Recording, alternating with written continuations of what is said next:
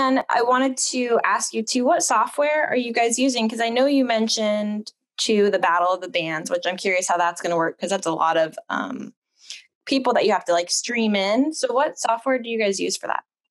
So previously for the hip hop, we didn't have like a YouTube or Vimeo or anything like that yet. We're rolling through the punches.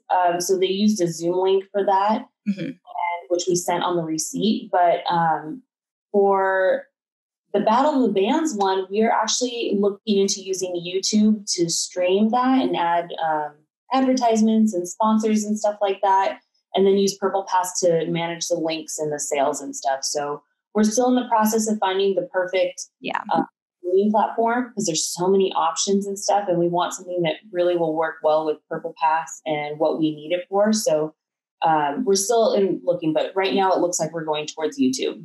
Yeah, I always like to ask that question just because I know there are so many options out there and we're all in the same boat. We're trying to switch to online and no one knows what's happening. So I just like to include that because everyone uses different softwares and they all have different benefits. So Right. And yeah, it's crazy. We're all figuring it out and we're all doing a great job, but there's just so many things out there that you can consider. That's true. That's very true. So, I mean, you've done the first virtual event and now you're getting ready to plan these upcoming ones. What has been so far your overall experience with going from coordinating and planning in-person events to hosting and handling everything online now?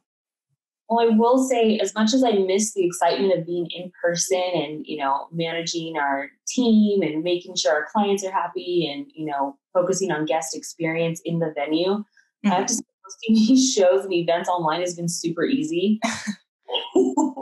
And it's a plus that I can work on more events at once.